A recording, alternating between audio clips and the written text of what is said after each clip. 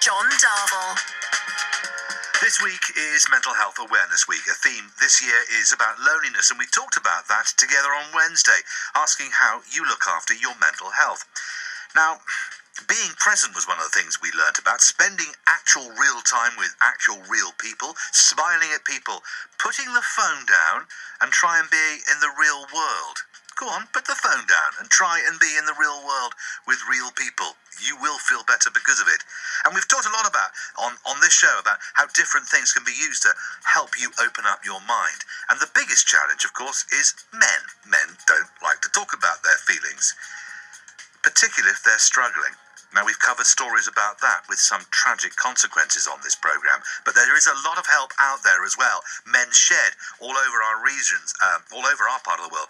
Spoke earlier this week on the programme on Wednesday to the founder of Talk Club, which is designed to do that very thing, to help you talk in a safe environment where men can open up and talk about how they're feeling. Now, Rob Reed was inspired by Talk Club. He has set up his own yoga classes in Keynsham and Salford, specifically aimed at men.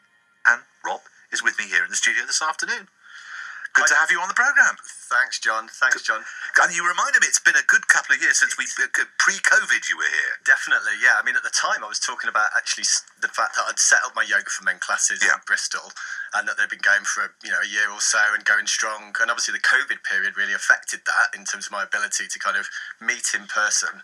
And so a lot of what I did for that COVID period was really, I suppose, go virtual. But I really we talked about that during the pandemic. I think we spoke a couple of times during the pandemic about how you were doing what you were doing online, as we were all getting used to how do we do what we do, but online.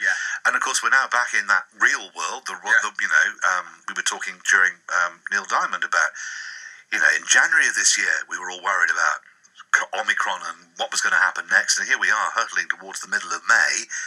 And, well, it's still around, but it isn't the dominant thing in our world anymore. No.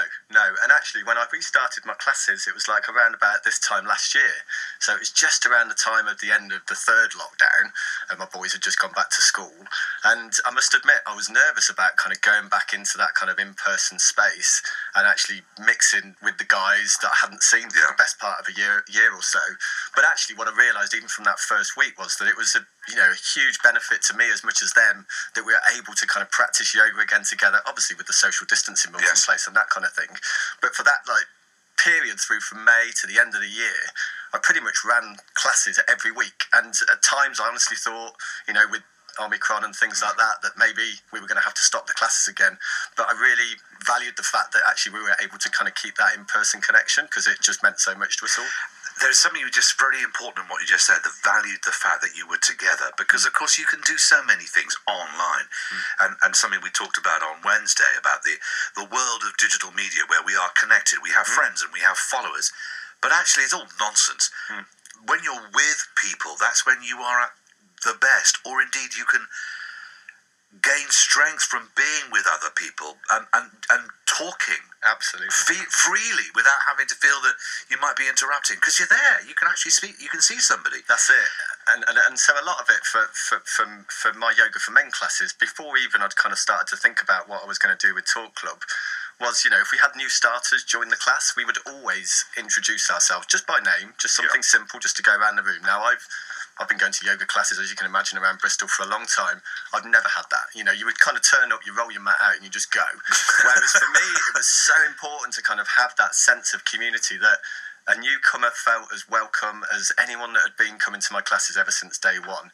And so that then evolution towards kind of the Talk Club structure felt like it made a lot of sense, because it kind of took that onto the next level. And here's the thing, Rob, because, the reason Talk Club works is because we had the founder of Talk Club on Wednesday's programme, and he always asks me when he comes on, how are you feeling out of 10? And it's a great way to sort of check yourself, actually. And it is an honest way. You're listening right now to Rob and I talking. You should ask yourself this question at least once a day. How are you out of 10? And be honest with the answer. And then you can work out what you can do to get yourself up to the next number.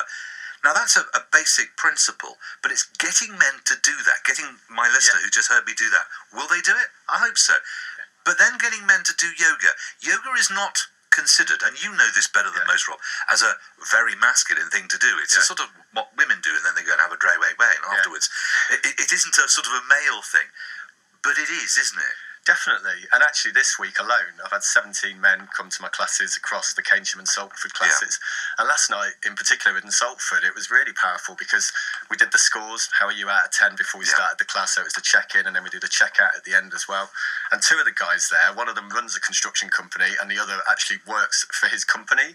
So they were exactly the type of people you would never have expected to see at a yoga class. They wouldn't know what a yoga mat was. Exactly. Yeah, exactly. And the guy, one of the guys came up to me at the end and shook me by the hand and just said it was absolutely incredible. And like, he never realised how tense or tight or how much he really needed it. Just in that 1 hour, it made that difference. Now, whether he comes back to my classes again is another matter.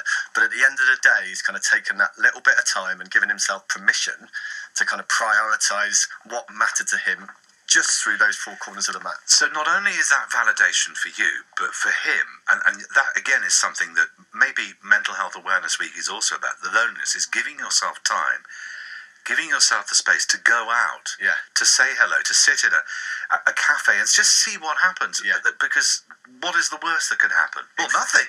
I suppose, but anything more is great. And it's interesting about the whole male thing. Richard, who reads our news, who I call Dickie, dear friend, I've known him for years. He goes to yoga with Pammy, who works on the programme. He loves it. And, you know, he's a proper Yorkshire man, is our Richard. But he absolutely adores yoga, and Pammy teaches it. Brilliant.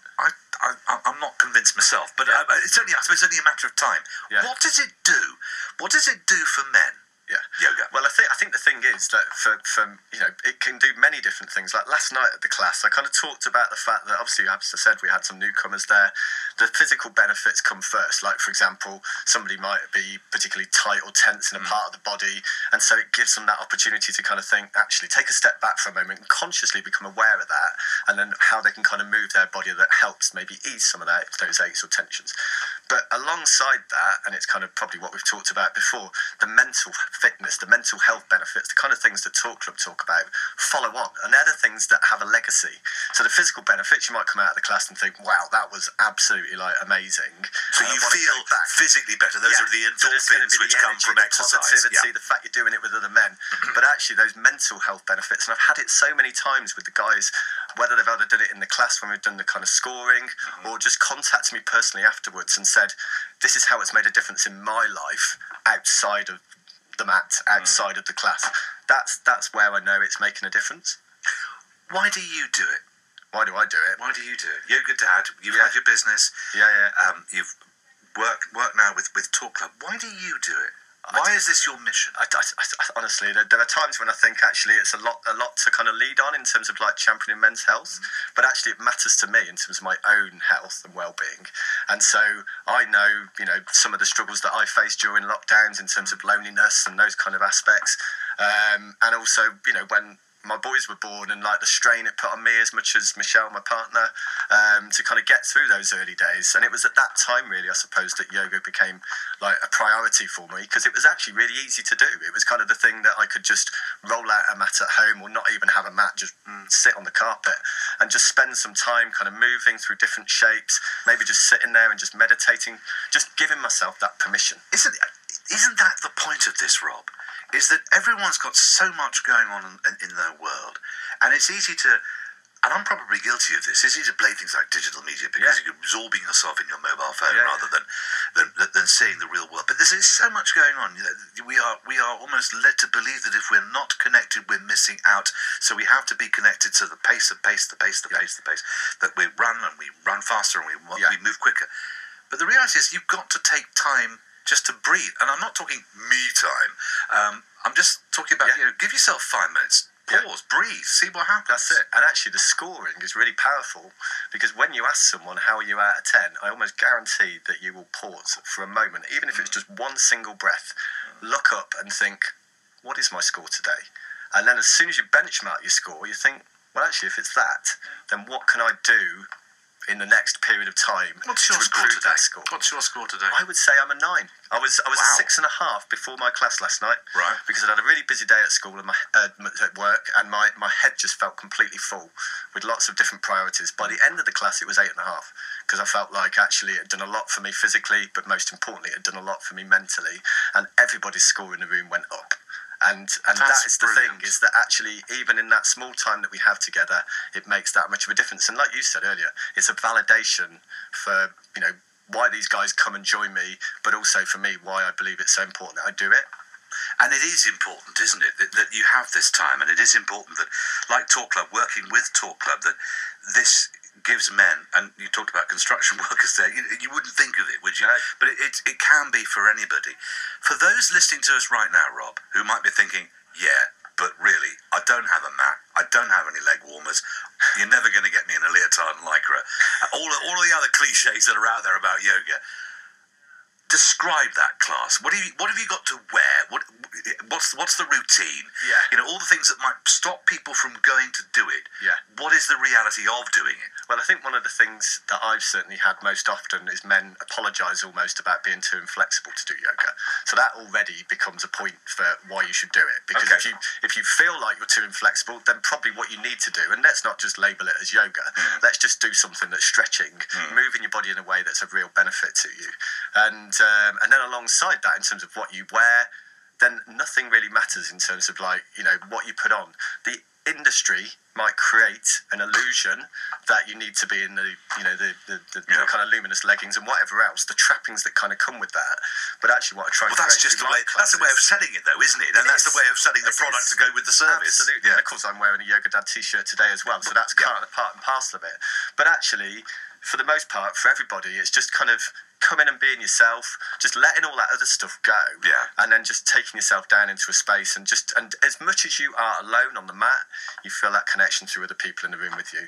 Interesting question that's just come in. It's on WhatsApp. Thank you for this. I'd like to know where you can do teen yoga, because so many teens are struggling right now, aren't they just? Yeah. Because it's been, I just look at my own kids, and you look at all their friends and what have you. Sure. They've gone through it. I mean, our lives, I'm 56, so 2 years out of 56 is not that much. Yeah. But 2 years out of when you're 12, that's a lot over the last 2 years. I mean, teen yoga, is there such a thing? There is. I mean, I certainly don't teach it myself, but Yeah. I'm certainly qualified as like a children's yoga teacher.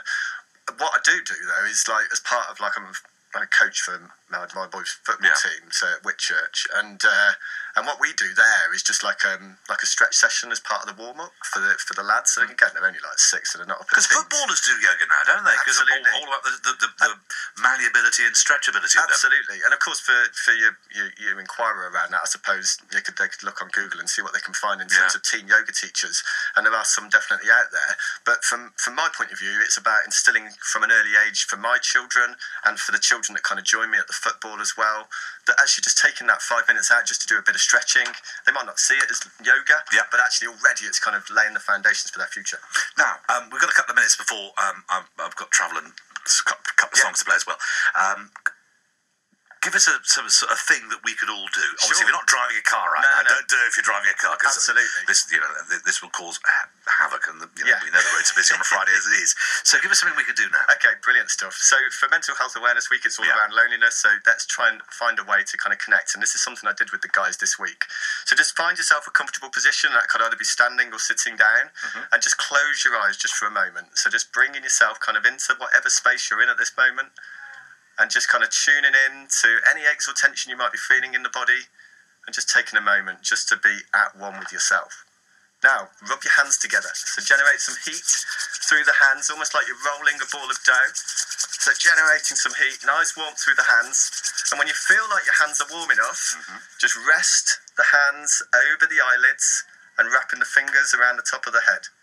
So already we're kind of feeling that sense of connection, that warmth through our hands, as they kind of soak down through our eyelids, down through the eyes onto the eye sockets, and just giving ourselves a little bit of time out there. Now sliding the hands down across the front of the upper body. So one hand across the belly, other hand across the heart. Now again, we bring that sense of connection now through the heart, through the hand, all the way along the arm and from head to toe, rippling around the body, and that greater sense of awareness through the other hand across the belly for our breath. So each time we breathe in, we feel the belly expand into the palm, and then empty back out again. And then we slide both hands now down across the belly, tucking the elbows nicely in towards the side of the body, opening things up across the front of the body, and then feeling that expansion through the hands, opening up the body, feeling that little bit lighter, lifting up towards the ceiling and settling back down towards the floor. And then lifting the hands now up across the ribs, palms along the side body, fingers in towards one another, feeling the ribs expand away.